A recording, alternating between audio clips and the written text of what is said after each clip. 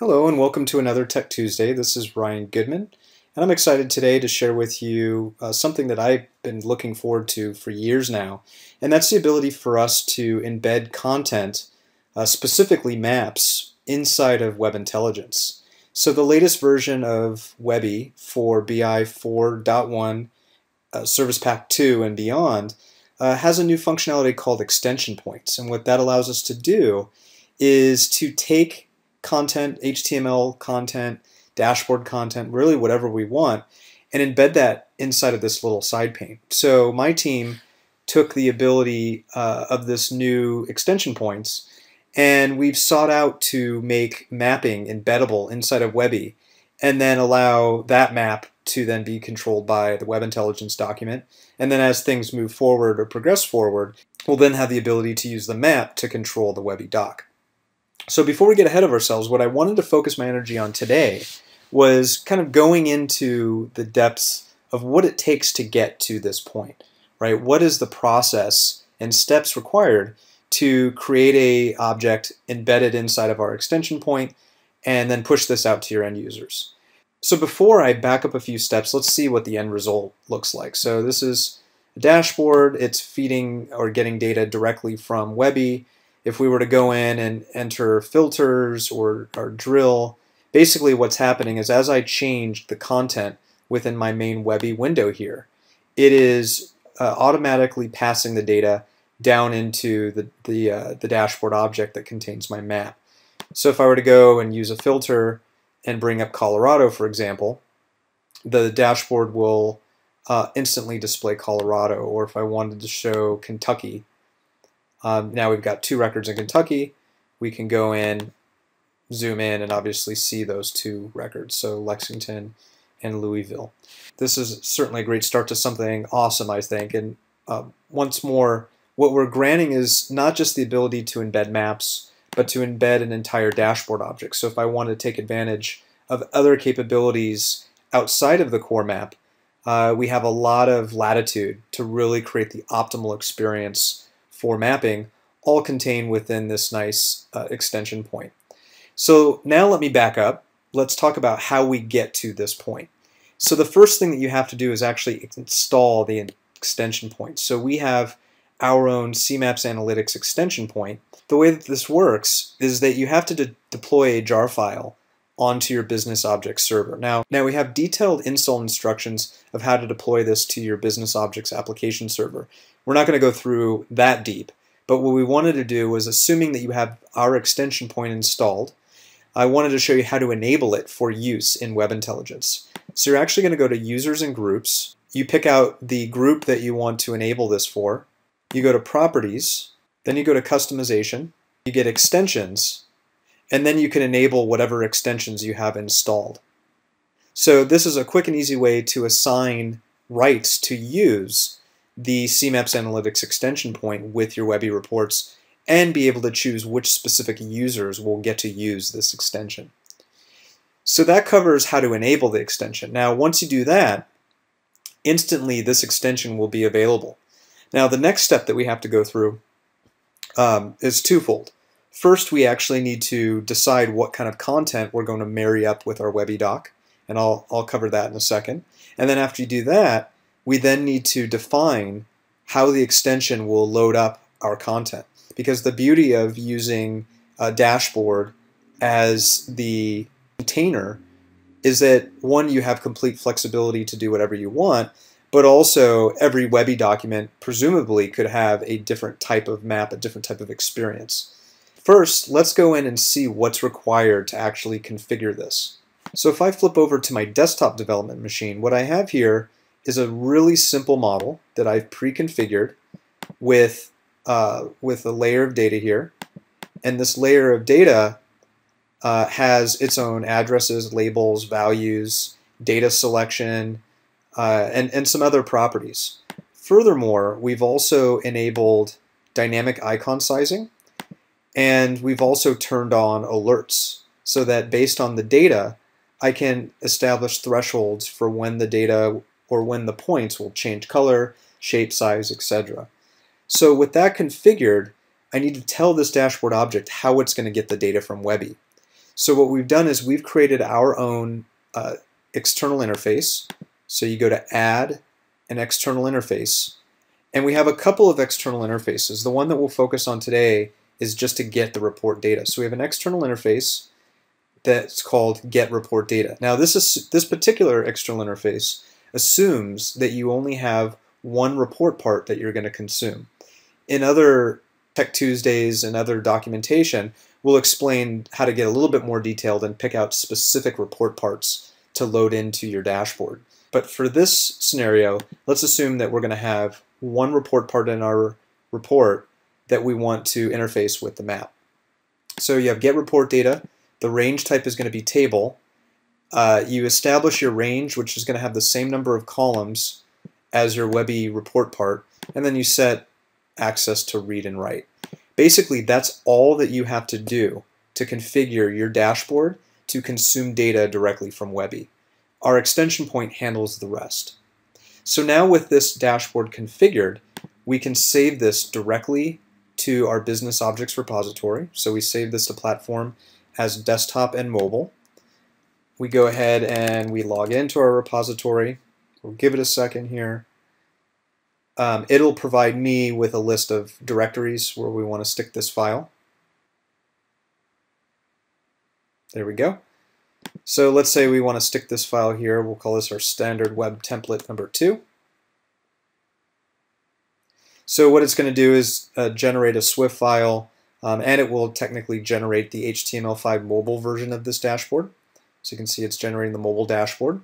Now, the current version, we're using the Flash. So we do certainly support both Flash and HTML5 versions of this same exact map. That's for another webinar.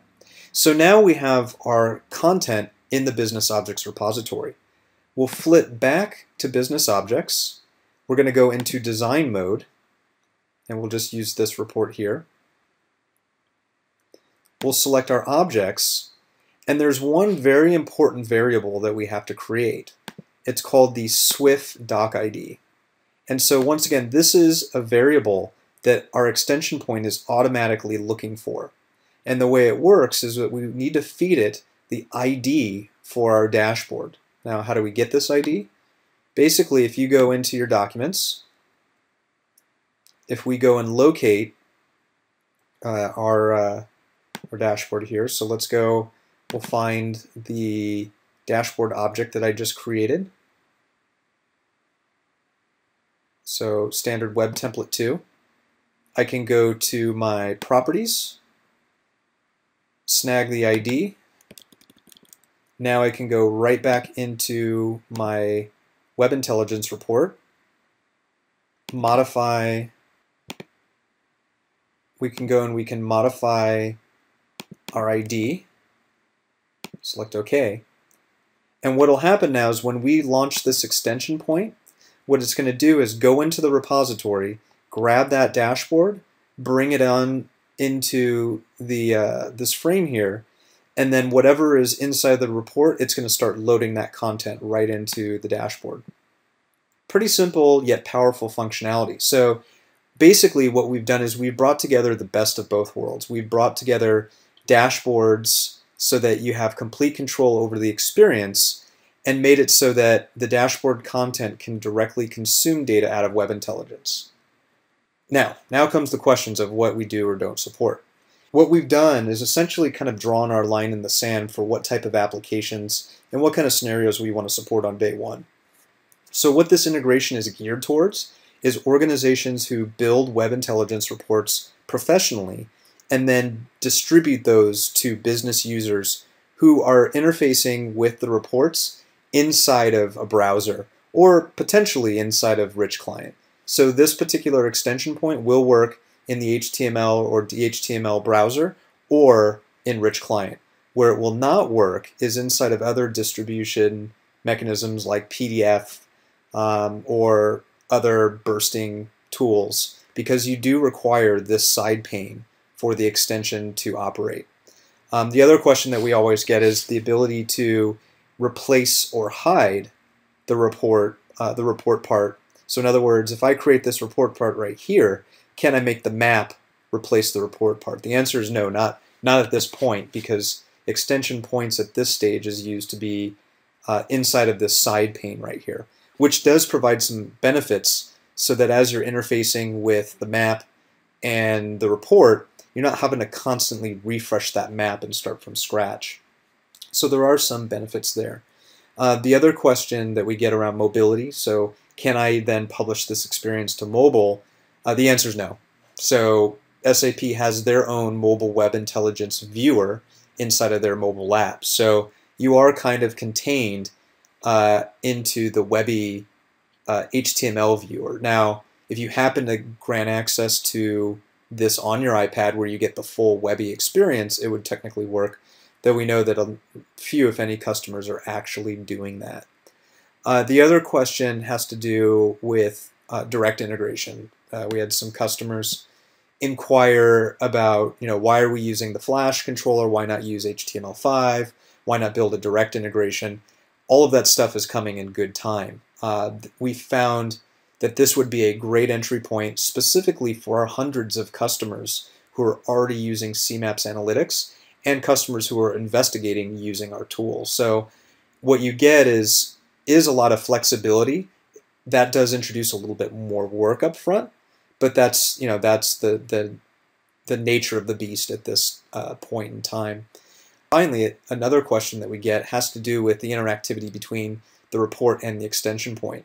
So if you were to go to the SAP website and look at the extension point SDK documentation, you'll see that there's actually quite a few things that you can do to enable interactivity between the map, or I should say the container, the extension, and the rest of the report.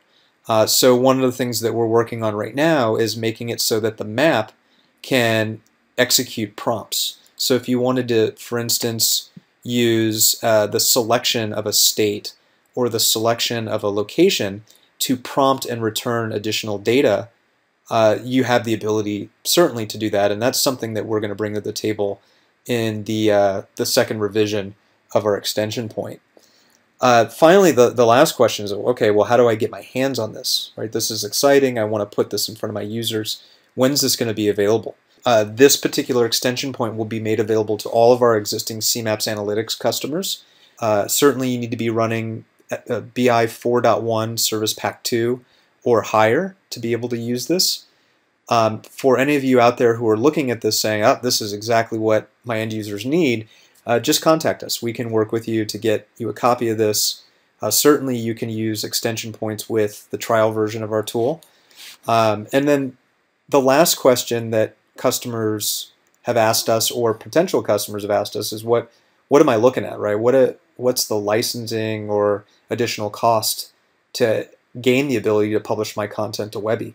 Well, so that's the beauty of our subscription. If you're a CMaps Analytics subscriber, you instantly get access to this. There's no additional licensing, there's no additional fees. You instantly just get the ability to publish content from our existing CMaps Analytics directly into Web Intelligence. And so we're really excited about the possibilities and some of the new ideas that our customers are coming up with already, and how we can service those needs to transform CMaps Analytics from a dashboard component into a full-blown location analytics tool pervasive across all of the business objects tools.